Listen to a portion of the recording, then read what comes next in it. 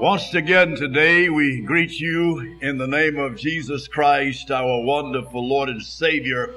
It's good to see you here in the auditorium of the Northside Baptist Church today. We appreciate your presence.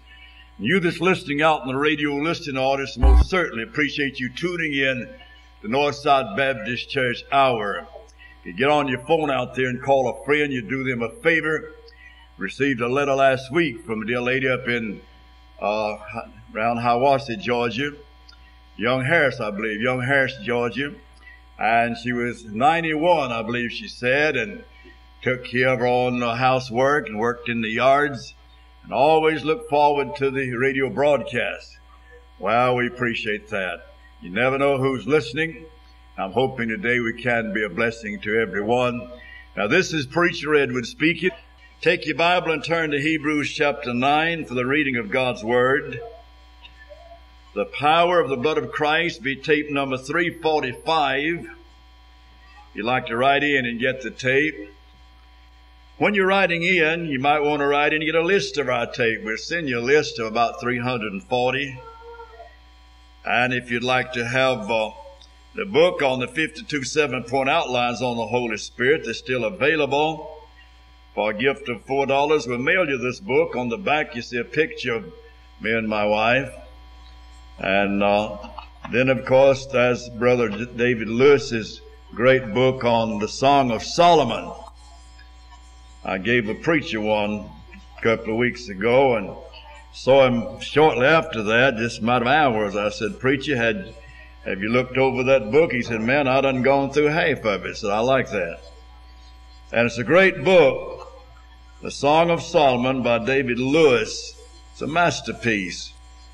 And whenever you write in for the book on the Holy Spirit, you don't have to write the book on the Holy Spirit. Just write in and send a gift for his book, and he'll mail it to you. And you mailed it to my address, and we'll see that he gets the information. You turn to Hebrews 9. Let me say one other word while you're turning there. You know, school is soon starting here at the university. Students coming in, other schools starting. And these people coming in, if they don't have a church home, you get a chance to invite them to come and be in our church services.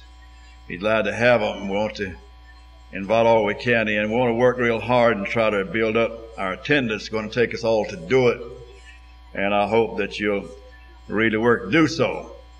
Now, you in the radio listening audience, if you're not getting our daily broadcast, you tune in to this station where you're now listening at 12 o'clock noon. You can get it Monday through Saturday. And if God permits us to broadcast through Wednesday, that will complete some 40 years of daily broadcasting the gospel of Jesus from the classic city of Athens. I could stand here and take the entire hour telling you about some very unusual things that God's done through this ministry, but I won't try to do that. I wonder how many people we have here in the auditorium. You remember when we went on the air, I was pastor that time at Calvary Baptist. We just started that church out there. You remember when we went on the air 40 years ago. Would you raise your hands? We have some that remember that. God bless you. God bless you. Well, we have a few. Really do. And you know, we have a few people that's helped us all along since that time. Sister Thomaston back there, her husband's gone on to be with the Lord. They have helped us all these years to keep the program on the air. And others have done it. I'm talking about the ones that's helped from the very beginning. Time we went on the air. When we went on the air, we took some pledges of people that contributed $1 a week to help us pay for the time. I think it's $64 a week at that time. I was on 30 minutes a day. And we had a few to pledge, and then we expected others to help take care of the work. And some of those few that pledged, some 2 or 3, are still standing by that pledge. And I certainly appreciate that. We have at least one here today that's doing, maybe 2. Ain't Essie back there? I believe is one of them. And Sister Essie Bullock and Sister Thomaston. And then Sister Trixie Williams. She's not here today, may be listening. Those 3 I know that's helped us right on through the years, a little each week, to take care of the radio broadcast, a month, or however God laid on their heart. Now it may be, since it's a 40-year anniversary coming up, for our radio ministry. We have a few each year, sometimes 3 or 4. Give us a gift of $1 for each year we've been on the air to do it so far, and there may be others that like to.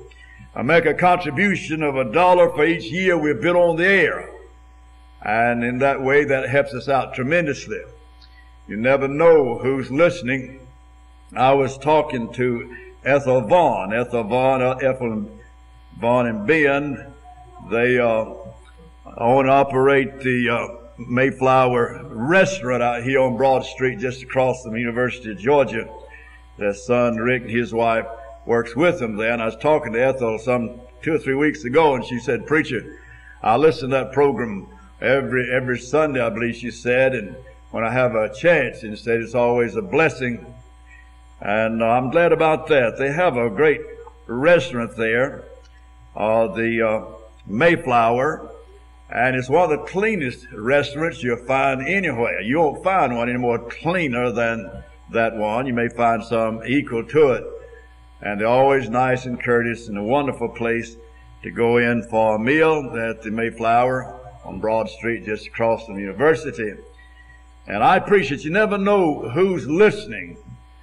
I run into people every day that say, "Preacher, we listen to your broadcast." My mother listened to your broadcast. Had them tell me that yesterday. What I'm trying to do is drive home to you the real value of this ministry and let you see what a valuable opportunity we have from Northside. Now, this ministry is part of Northside. It's an arm of Northside. And what an opportunity we have to get the gospel out, to do a home mission work to the glory of God. And you that pray for us, to stand by us and make it possible, most certainly God keeps the record of it. All right, Hebrews chapter 9. My mailing address is Virgil Edwards, P.O. Box 501, Athens, Georgia. 30603 is the zip code number. And you write to me. I appreciate it. Now, verse 11, "But Christ being come a high priest of good things to come, by a greater and more perfect tabernacle, not made with hands, that is to say, not of this building, neither by the blood of goats and calves, but by his own blood he entered once into the holy place, having obtained eternal redemption for us. For if the blood of bulls and of goats and the ashes of an heifer sprinkling the unclean sanctifieth the purifying of the flesh, how much more shall the blood of Christ, who through the eternal Spirit offered himself without spot to God, purge your conscience from dead works to serve the living God? And for this cause he is the mediator of the New Testament, that by means of death, for the redemption of the transgressions that were under the first testament, they which are called might receive the promise of eternal inheritance. For where a testament is, there must also of necessity be the death of a testator. For a testament is of force after men are dead. Otherwise it is of no strength at all while the testator liveth. Whereupon neither the first testament was dedicated without blood. For when Moses had spoken every precept to all the people according to the law, he took the blood of calves and goats with water and scarlet wool and hyssop, and sprinkled both the book and all the people, saying, "This is the blood of the testament which God hath enjoined unto you." More we sprinkle with blood both the tabernacle, all the vessels of the ministry. Almost all things are by the law purged with blood, and without shedding of blood is no remission. Now in modern hymnals today and these new translations of the Bible, they're taking the blood out. Everywhere they can, they're taking it out, because they don't believe in the infallibility of this book. They don't believe in the shed blood of Jesus Christ. They don't believe in the atoning blood of the Lamb, and therefore they're removing it from the hymnals. Now you go to some of these big shot denominational churches today and look at their hymnals and see how many times you find songs about the blood.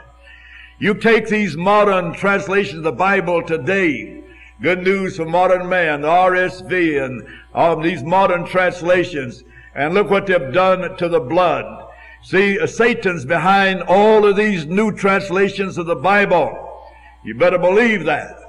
Just the other day I saw him interviewing an old goat up in New York. Maybe he looked more like a jackass to me. He had his collar turned around and called himself a minister. And he looked like a donkey looking over a white fence, bellowing for his mama. And they asked him what he thought about this blasphemous film called The Last Temptation of Christ. He said he didn't see anything wrong with it. He said, people want to go see it, it's all right. If it didn't, it's all right. See, that man is out of the bowels of hell. God didn't call that man to preach. And all those fellows that promoted that film and of course, had any part in it and produced it, they're out of the bowels of hell. They're brute beasts born to be destroyed. They're twice the child of Satan, and they're going to hell, and they'll burn. Those people will burn. They'll suffer far more than the average cusser out here.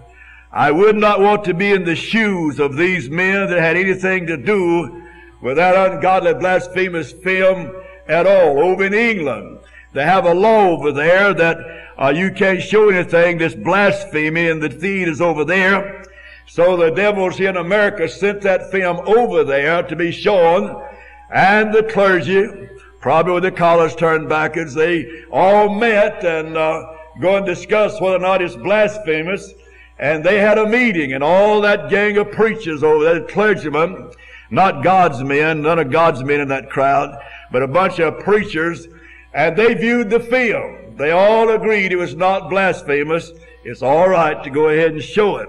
While those devils don't know what blasphemy is.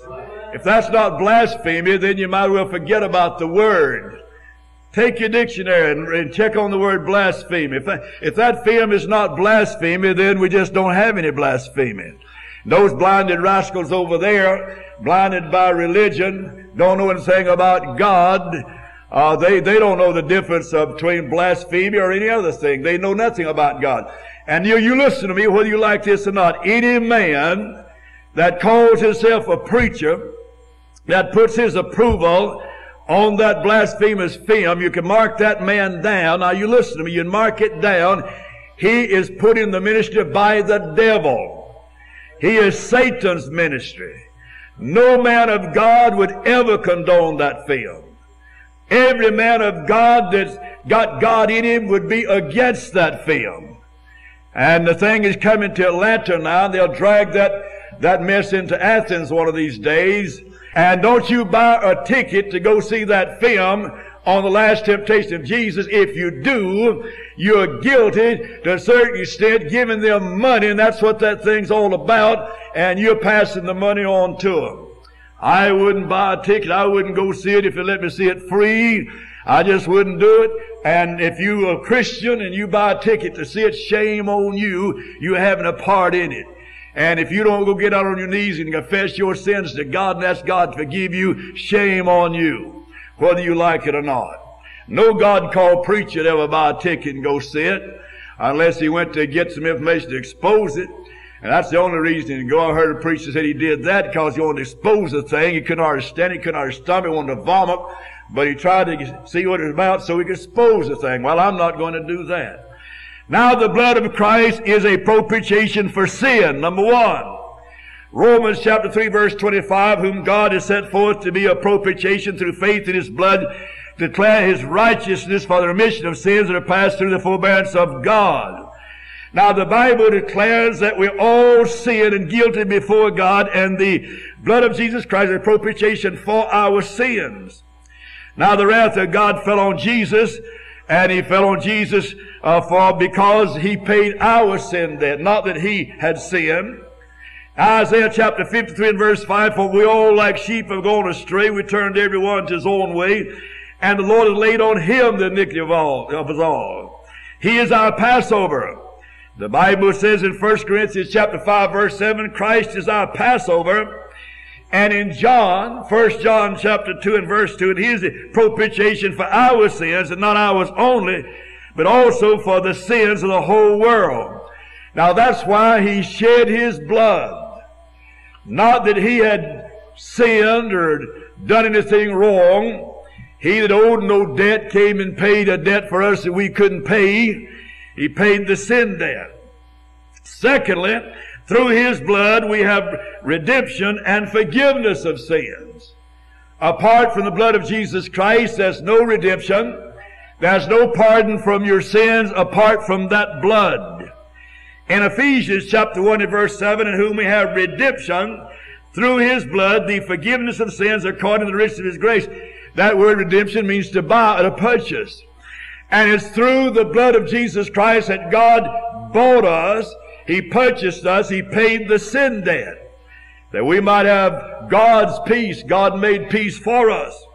There's a woman on a dying bed one time. The pastor came and said to her, lady, do you have peace with God? She said, no. You mean to tell me you're on your dying bed and you don't have peace with God? She said, no, sir. Well, said, now, how do you feel about this? You're about ready to leave the world. You tell me you don't have peace with God. She said, now God had made peace for me. He is my peace. And God made the peace for me. Well, that sounds better, doesn't it? God can make peace for you. He certainly can, and take care of that situation. In Colossians chapter 1 and verse 20, and having made peace through the blood of His cross by Him to reconcile all things unto Himself. And so we see then that the Bible tells us that it's the blood of Jesus Christ that God Almighty used His own blood to redeem and to give forgiveness of sins, a pardon from our sins. Number 3, the blood makes possible fellowship. Now, you couldn't have fellowship without the blood.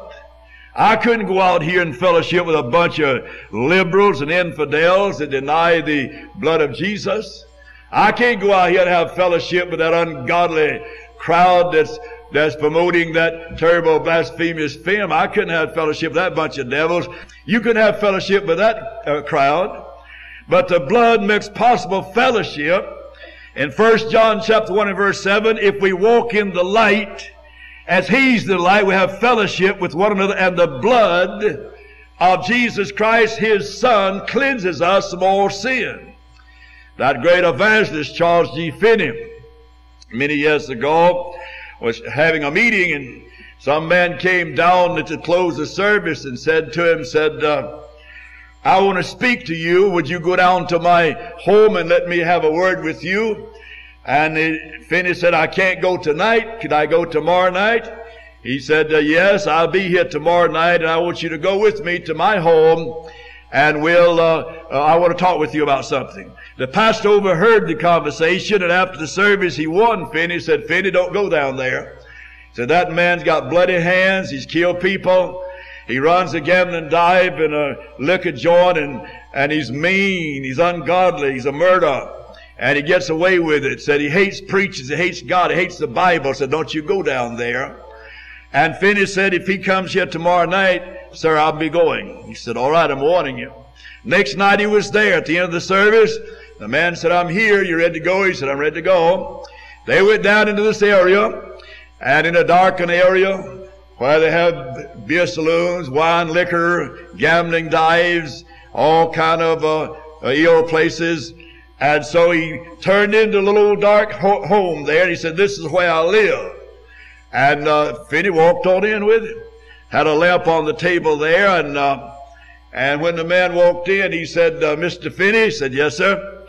He said, I want you to know that I've committed a lot of sins. Finney said, well, the blood of Jesus Christ take care of that. He said, I want you to know that I've seen people come into my dive and lose their money and go out and commit suicide rather than go home. He said, well, God forgive you for that. He said, I'd have you to know that I set those gambling machines up so a man couldn't win, he'd have to lose. And I've taken many of a poor man's money and sent him home without no money for his family. He said, well, God will forgive you for that. He said, not only that, I have a wife and daughter lives upstairs here, and they're scared of me, and I whipped them both many times, and said many times they run and hide when I go up there. Said I've been awful cruel to them. He said, how about that? He said, well, God forgive you for that. And then he reached down and got a gun off the table. Well, Finney didn't know what he was going to do with that gun, but he said, Mr. Finney, you see this gun? Yes. See this finger? Yes. He said, this finger has pulled the trigger on this gun to kill more than one man in cold-blooded murder.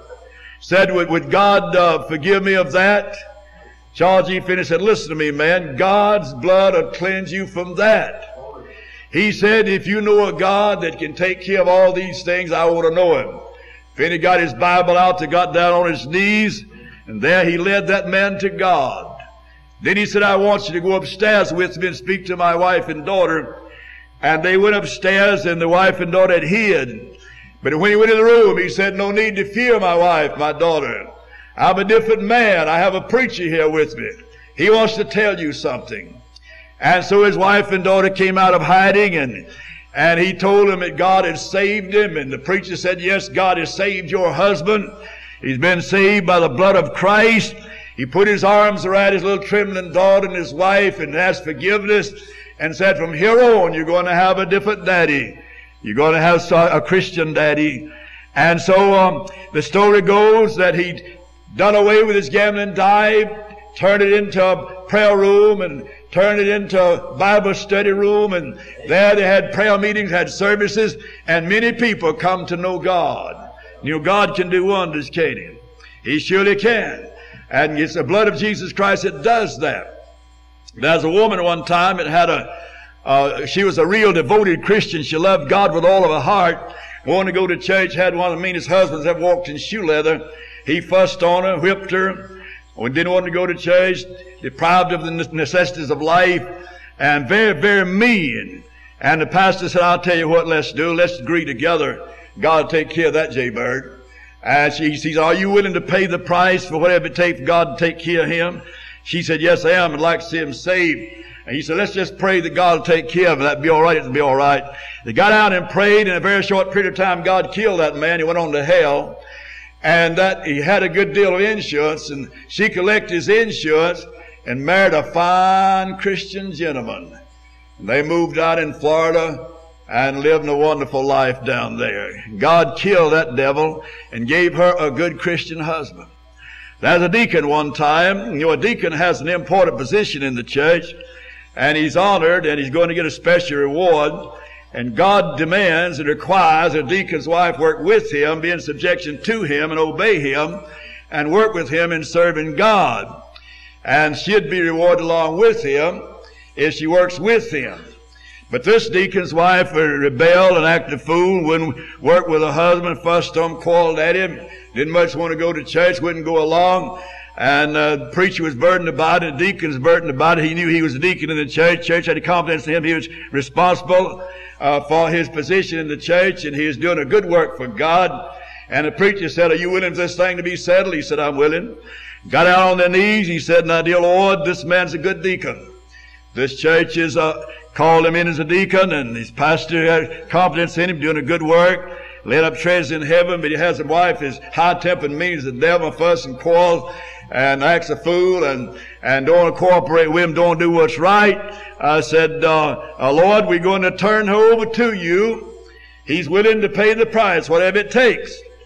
And so they prayed for God to take care of the situation, said, amen. Short while, God put her in a hole in the ground. That deacon married a good woman that worked with him and served God with him the rest of his days. Now, beloved, you can't play around about this business and serving God. The blood of Jesus Christ can take care of a lot of things. Amen? Come on, talk back to this Baptist preacher. Amen? All right, that's fine. And so we find the blood of Christ justifies. In Romans chapter 5 and verse 9, much more then, being now justified by his blood, we shall be saved from wrath through him. Now the blood of Christ presents you before God just as though you had never committed sin. Though you never committed, the blood does that. I don't care how much you've cussed and how much you've stolen, whatever you've done. When you come to know Jesus Christ, God sees you as though you never committed sin in your life. Though we have a great God, it's the blood that does that. In 2 Corinthians chapter 5 verse 21, for he hath made him to be sin for us, who knew no sin, that we might be made the righteousness of God in him. And so God made him, Jesus, to be sin for us. He came and paid a debt he didn't know. For us poor sinners that had a debt we couldn't pay. And that's why he came. We justify. He cleared it all. He cleared the debt up. And that's what he does. God clears your debt before God. You're indebted to God. The wages of sin is death. It's waiting on you.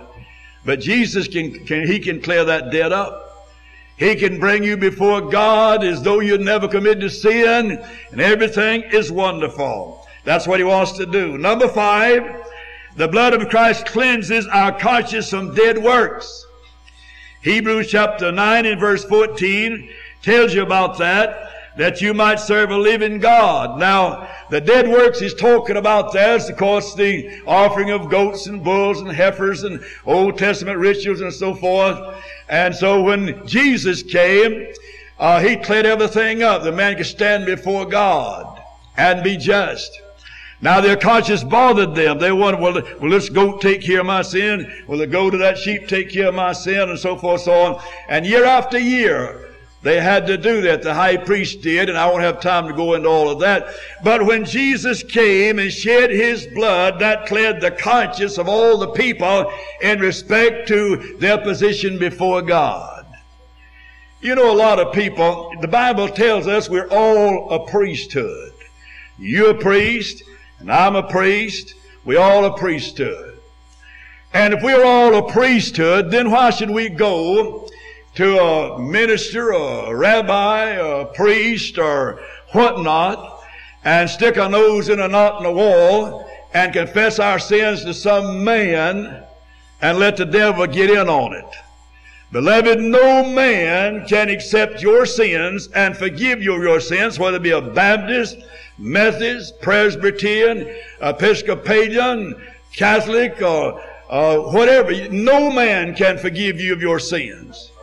You are a priest. If you're a child of God, then you're a priest. And you need to come to God yourself and talk to God. Jesus provided that means whenever He died and rent the veil from the top to the bottom. And when Jesus said, now what you need to do as a Christian, don't run to some jackleg preacher.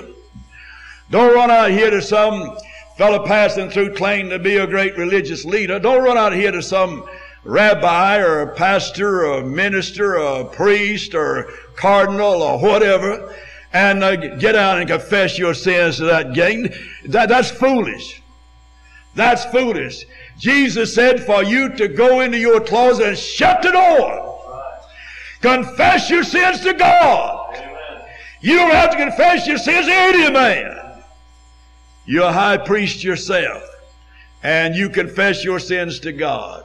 Now, if you want to go to your pastor and sit down and say, Pastor, I have a problem I want you to pray with me about it, God will help me. If you want to tell Him about it, all right. If you don't, all right. That's be between you and Him. And He'll pray with you about it.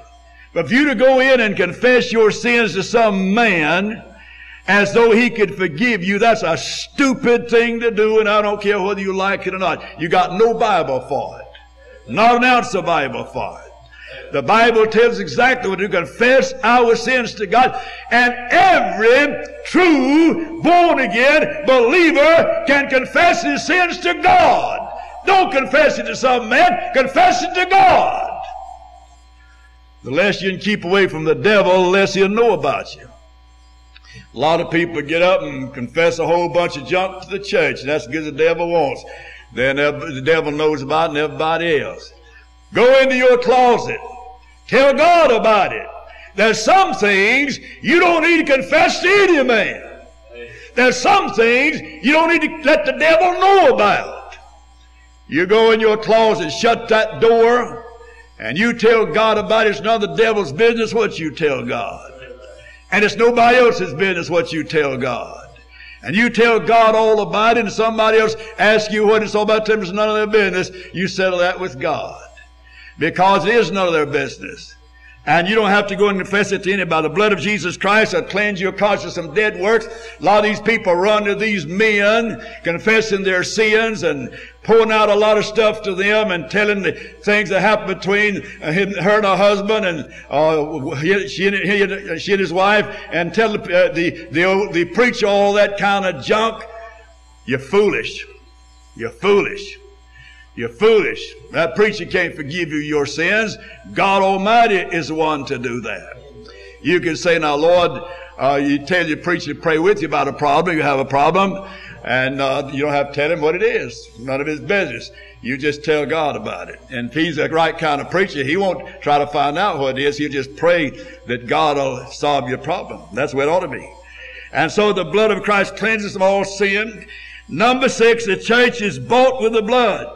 Acts chapter 20, verse 28, take heed therefore unto yourselves and all the flock over which the Holy Ghost has made you overseers, to feed the church of God, which he's purchased with his own blood. God bought the church, and he bought it with his own blood. This church has been bought by the blood of Jesus Christ. You have been purchased by the blood of the Lamb. You belong to God. We're redeemed with that precious blood, Simon and Peter said, 1 Peter chapter 1, verses 18 and 19.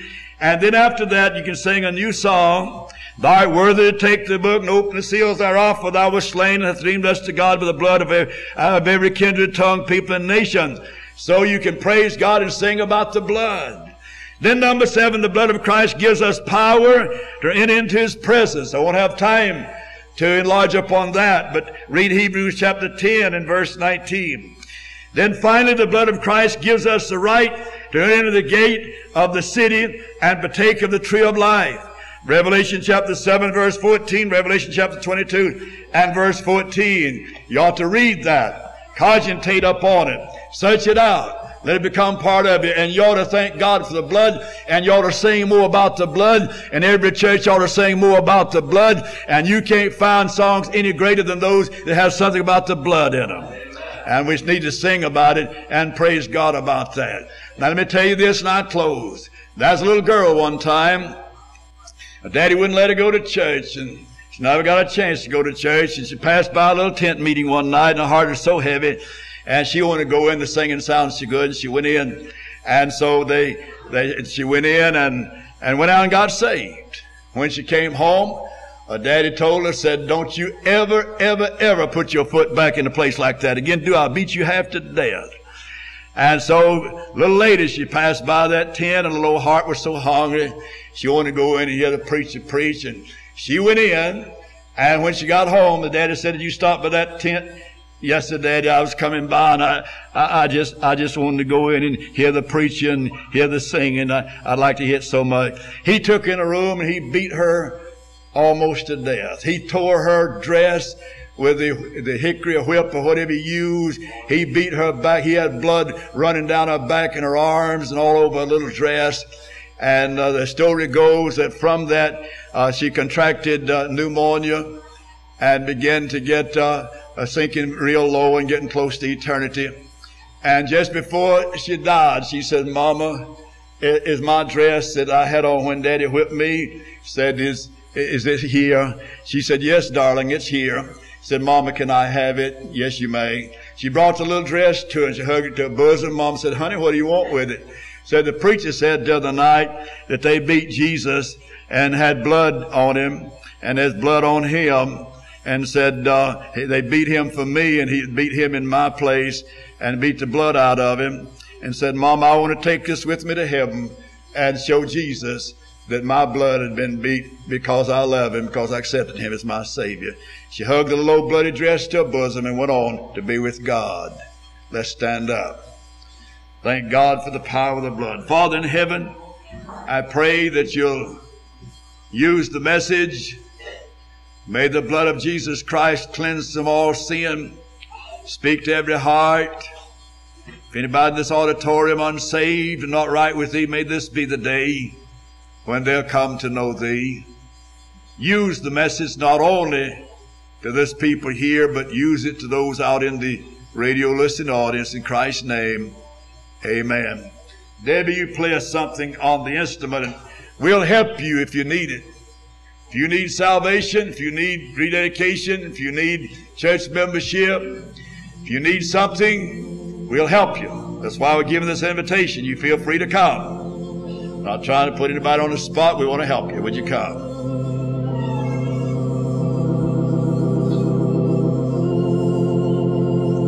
While we wait.